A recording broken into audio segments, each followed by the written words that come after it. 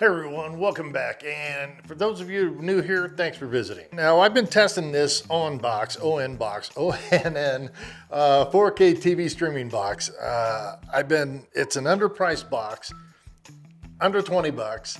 If you haven't seen that video, a get to know you video, I'll show it. I'll put a link in the description for you. What I'm gonna do is I'm gonna take you through step by step and show you how you can make this dude into a monster of a TV box. It's gonna blow your Firestick 4K out of the water, especially with Amazon firmware, but more on that in a minute. Now, if you follow these steps that I'm gonna show you, I'm gonna show you how to squeeze every drop out of this. We're gonna squeeze every bit of juice we can get out of this box to give you the best performing box for 20 bucks. Come on. I've even put an APK, a live TV APK on it, and it had absolutely no issues. I mean, I've been playing this thing as my normal player, okay? Because I like testing things to make sure before I bring them out to you. And I've been using it for live streaming and that kind of thing, movies and so forth, and it just rocks on. So, Firestick's a good little unit. It really is, except for $49.99 or whatever it was for, that's not on sale. And the ONN box,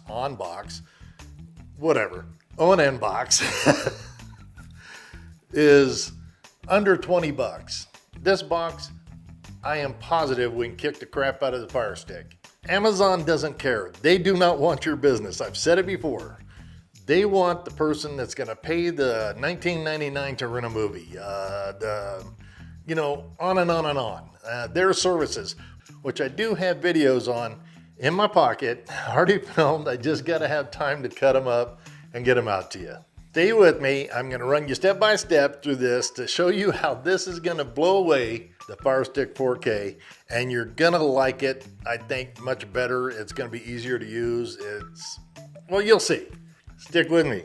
Now, even though this is a quick guide, I am going to run through this step by step, and you can rewatch anything if you need to, if you didn't catch it the first time. Also, check the timed video sections to scroll quickly, and if you need further help, just place a comment below. Now, I'm also going to show you how to add storage like a big box has, and don't worry, I'll have all the links and everything that I use in the description so you can jump on it after the video. Okay, it comes with its own box, and this is a nice small box. You can put it anywhere. Okay, you get that. You get the HDMI cable. You get the remote control. Pretty good to very good quick start guide. And some two-sided tape. And I'm pretty sure that's just so you can stick it on the back and put it on the back of your TV if you like. Okay, now the build feels good on it, actually. It does feel, nice. It feels solid. You don't hear anything in it. It is plastic. It's small, so that's kind of nice. Now, as far as the remote goes, as you can see, it is small also. It's a actual size and just thicker than the NVIDIA Shield remote. Now, the specs on this box. Now, it's a 4K ultra high def resolution TV streaming. It has a 2 GB RAM with an 8 GB storage. Now, the Wi-Fi does handle 2.4 and 5 GHz with the MIMO antennas, by the way. Now, it is compatible with Google Assistant. It has a CPU quad-core Cortex A35. Now, the GPU is a Mali G31 MP2. Now, it does have Dolby Audio and fast Wi-Fi. Now, the input for power on this is a 5-volt 1 amp, so it doesn't take much to run it, and it's on the Google TV operating system. Easily set up with your Google account. I mean, real easy. And it's great for side-loading apps that you need. Next, let's go ahead and get this thing hooked up and powered on. And I'm going to go ahead and show you how to get the very best speeds from the menu settings, install all the software and apps needed, and how to get rid of the ones that you don't want or don't need. We are going to go ahead and sideload apps and more. Okay, as it boots up, guys, what we're going to do is we're going to pair the remote by holding the home and the arrow key as shown.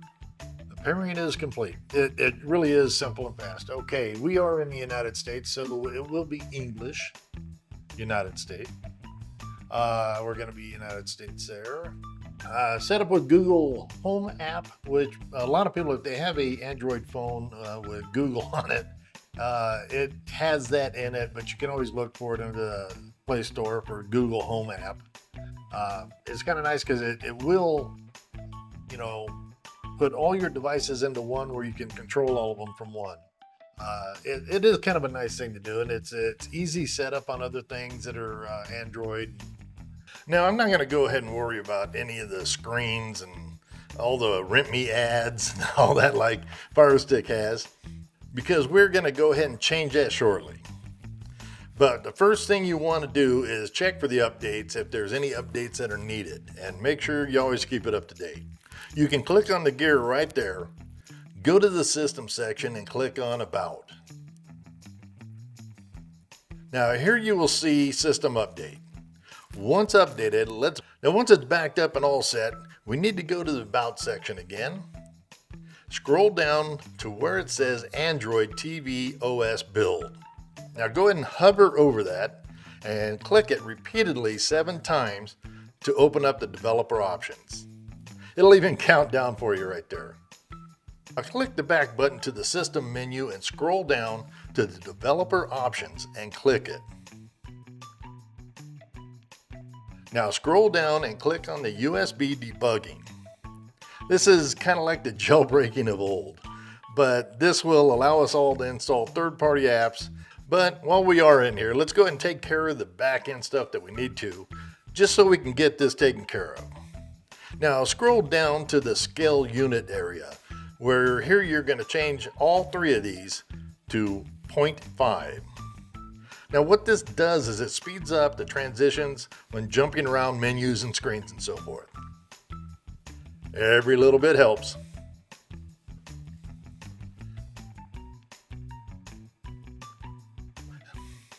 Now scroll down to the Force Allow Apps on External. This is for adding external storage procedures coming up. Very important, you need to enable this. Next to set up in your new box is to click the back button to the settings and then click on the apps and scroll down to the security and disable Play Protect and App Detection. You need to have both of these off right there. By having both of these off will help you later when you're sideloading apps. But Google does that, and they remove permissions and they do all kinds of stuff that I don't want them to do. So next up is lightening the load. Now getting rid of some of these apps you don't use, absolutely no reason to have them, taking up storage space and resources.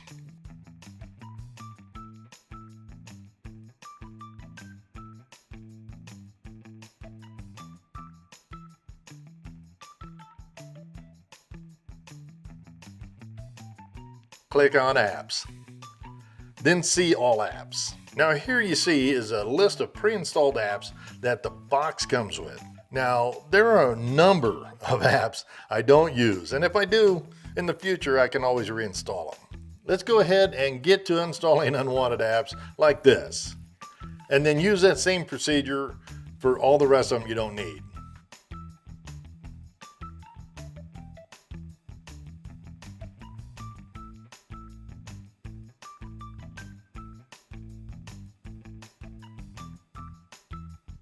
Now we saved some storage, but remember, I'll be showing you how to easily add on the external storage here in a minute. One more thing you should do is to click on the cache data and click it to clear it.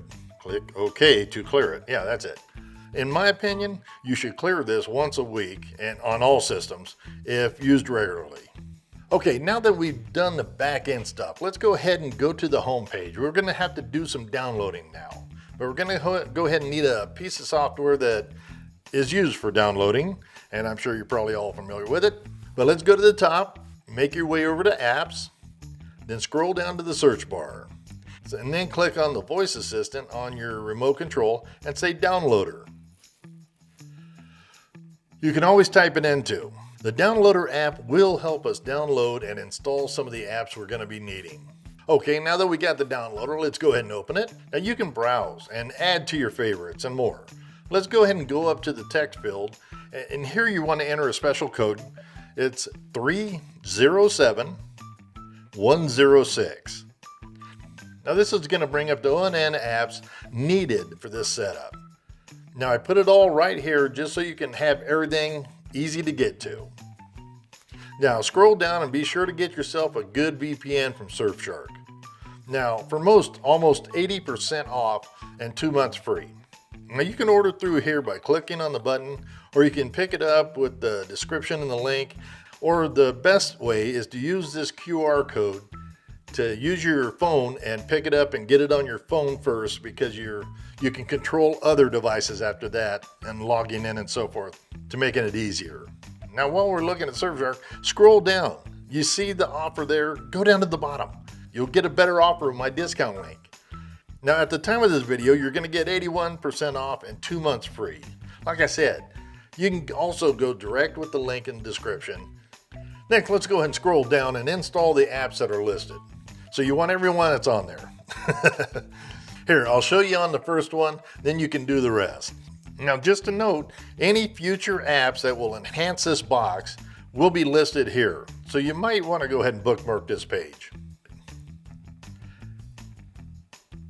Now, if you haven't done it already, it's going to ask you to give the downloader permissions to install the apps. So go ahead and toggle the permissions, and then it's going to load and ask you if you want to go ahead and install it. So go ahead and click on that button now. Now, once installed, it's going to ask if you want to open or done. Always click done. And this way you can click the back button and delete the install package you no longer need. There's no reason to have those on your system ever again, because you can always come back here and get them anyways if you need them. And there you go. Click the back button and download and install the rest, just like I showed you on this first one, the same way. Okay, now that we have everything, we need to continue on with, and remember to pay close attention as we are getting closer to adding that external drive and system going. But first, let's do this before anything. Let's set up our Surfshark VPN, assuming you have used my link or the QR code to download and install on a phone or a computer. Click the login button. Here you're going to see a login code, and this is where I was talking about, is use your phone and click on the settings, then click in enter login code, then enter the code shown. It will automatically register the app on the ONN device. Now you're all set. Okay, now remember, you can do this for unlimited devices, which I suggest you do. Anything that's connected to the internet, you should have a VPN on.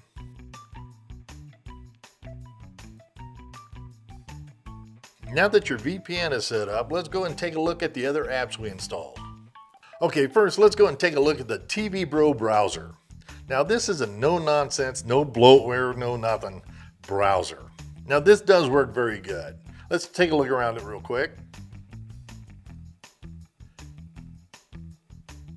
Now you're maybe wanting something a little bit more, so let's go ahead and jump into the Joysphere. Now this is a very good browser, which is TV friendly. I started the load up with the standard mode. Now you can use the other modes if you want as well, but since you already have a Surfshark VPN, there's no need for incognito mode. Now, as you can see, it has a lot more functions and recommendations than TV Bros. But let's go ahead and bop around here for a minute. Then we can go ahead and check out the next app you'll like. Now, once you get a chance to play with these, choose which browser works best for you and uninstall the other one if you like. Now, the next essential app I like is Aptoide TV. Now, let's go ahead and take a look at this. This is a very good alternative to Google Play Store. But unlike the Play Store, not all apps have been vetted. So again, I recommend the VPN when installing from here. So let's go ahead and click on the OK button, then click Allow.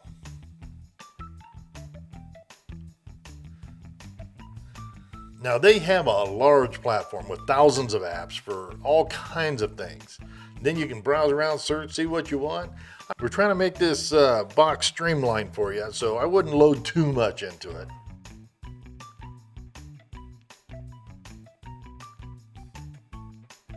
Okay, let's go ahead and go back. Now remember, we did install Fast Task Killer, but for some reason it doesn't show up anywhere in the menu sections, and that's where the sideload launcher comes in. Now the Android and Fire operating systems does not show some of the apps, but you can use this to get to them. Now click on the sideload launcher to bring up all apps. Scroll to the Fast Task Killer, and once you click on it, a small window will pop up right here that has freed up memory by killing processes behind the scene that don't need to be running. Next up, let's set up the mouse for easy navigation on apps where using a mouse is the best way to go. Okay, let's go ahead and click on Mouse for TV. Now scroll down and highlight the Setup Permissions and click it. Now scroll down and find Mouse for TV and toggle the permissions on, and then click the back button. Next, you want to go ahead and scroll down the accessibility menu and enable the mouse toggle service. Then click on configuration, and it's going to take you back to the mouse control panel. And as you can see, all the services statuses are in green. Now next, let's go ahead and select a remote control button, such as I'm going to use the input button on the top right of the remote. Now I'm going to use this for turning the mouse function on and off. So scroll down and click on detect. Follow the instructions. Now go ahead and press the input button on the remote control for 3 seconds to set up the new boss key. Now each key on the remote is mapped to a number.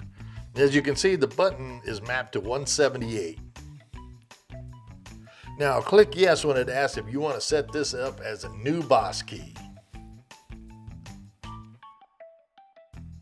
Now once set up, you can long press the button until you see the mouse mode.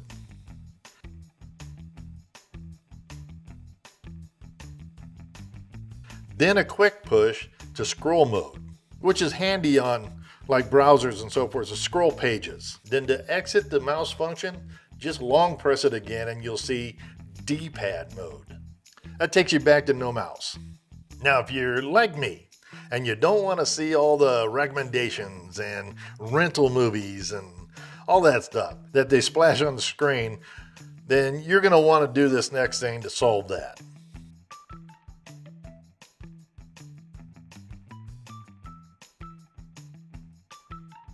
Now let's go ahead and go over and click on Launcher Manager and click Enable Custom Launcher. Now be sure to put a check mark in the Always Allow from this computer and then click Allow. Now you're going to need to do this to help another function that's coming up. Now as you can see, it has a Wolf launcher ready to go as the main launcher. So the main screen. Let's go ahead and click on the Home button on the remote. And this is the new menu page. No more ads, no more of that other stuff that gets in the way, but a page that just lists all your apps right there. Just go to them and you're done. Now there are other launchers out there that have different looks and so forth. You might want to try those if this one is too minimalistic for you. Now if you want to go back to the original, just open the Launch Manager and click on Disable Launcher to take it back to the Google TV.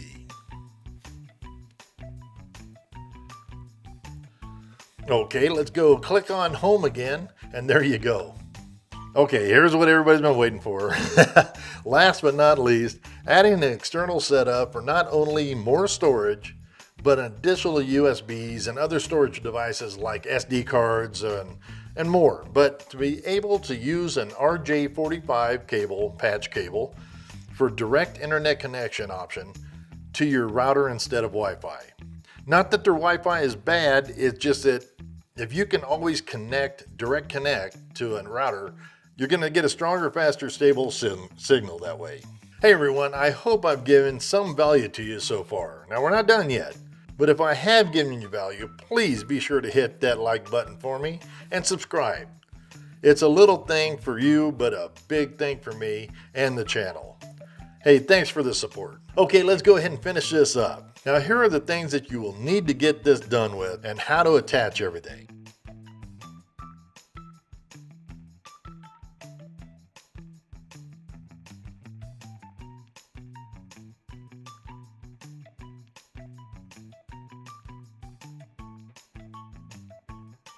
Okay, coming off the box is the included HDMI cable. And this is the power cable that comes with it. And that connects to your OTG adapter, which plugs directly into the TV box.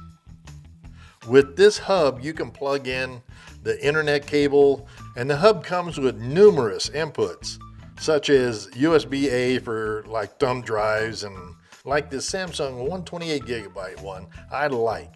You can also use the USB-C here for additional power if needed to run on your hub. So if you have a plug-in type drive you want to use, this will help with the power on it. Now let me go ahead and show you how to add the thumb drive to the system. Now start the TV box without the drive plugged in. Now once booted up, then you can insert the thumb drive, and you should see a pop-up saying it's analyzing your media storage on that USB. Now once that's done, click on the settings button and scroll down to the USB drive to set up and click it. Now choose setup as a device storage. Next, go ahead and click on the format, which will format to the FAT32 for you. Now you can move files onto it, but we will go ahead and do it later, because really we don't have the files to move on there yet anyways. Now let's go ahead and take a look at the settings and the storage to make sure it's all good. Now with this external storage like this, I wouldn't run like games. I wouldn't run any of that kind of stuff on it. This is like if you put a media software on the main internal, then you can put the movies on the thumb drive. You know, something like that. Okay, now that we're almost done, guys, we're getting there. If you want it to launch in the Wolf launcher, set that up now, okay, with the launch manager. Go over to the developer options, then turn off USB debugging. Now what this is going to do is it's going to allow the thumb drive to be seen on startup. USB debugging will hide the drive, so if at any time the thumb drive isn't there and you know it is, make sure that the debugging is turned off and restart. Now this is something I wanted to show you. Now this is very important, so please stick with me on this because it'll make a lot of sense here in just a second. Since I do a lot of streaming and my internet provider will throttle speeds, almost all of them do now. Because of that, my speeds can go pretty low. Here, let's take a look.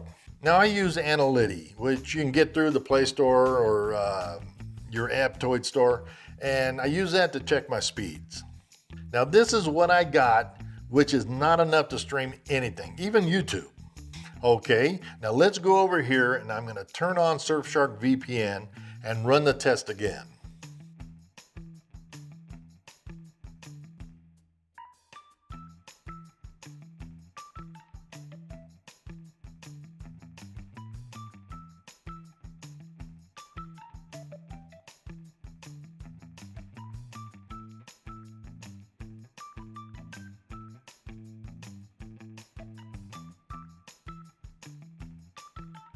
Now I'm waiting here for the new IP address to connect, just so I know it's right. There it is, there it is. Now this is the IP address the provider will see. Now let's go ahead and see if they throttle us now.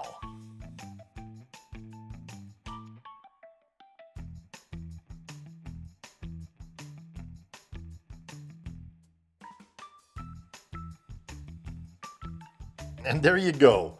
And almost anything over 25 megabits per second is going to stream just fine. I have a number of viewers that complain about buffering, and the first thing I ask, are you running a VPN? And now you can see why is one reason why you get buffering. Now with this guide, I showed you how to get the best out of it and give you a good stable TV box for a great price. And if you have questions or need help, put them in comments. You know, remember to hit that like button, by the way, too. It really helps us, and subscribership. Okay, there you have it. Like I said, this dude's been working really good for me. I am so pleasantly surprised, and it's just a great way to go. Yeah, for this little bad boy that packs this much of a punch, it's worth the try. Like I said, I have all the links in the description for everything you're going to need. you can probably have everything anyways. So you know where to get this. Unfortunately, it has been brought to my attention that there's not a lot of Walmarts in a lot of the other countries that my viewers are from. I am sorry. Sometimes the shipping is going to be more than it's worth. But, you know, if you have some way to get a friend in the U.S. that will send you one, or, you know, next time you visit, whatever, this is something I think you probably want to get. Well, I appreciate you being here, and hopefully this helped you out. Hey, and if you could, please give me that thumbs up on that like button. It helps us out a bunch. And if you're not subscribed, please subscribe. Hey, remember, enter any of our giveaways too. So there's a video here somewhere that will show you what we're giving away next. So until next time, I appreciate your support, and we'll see you on the next one.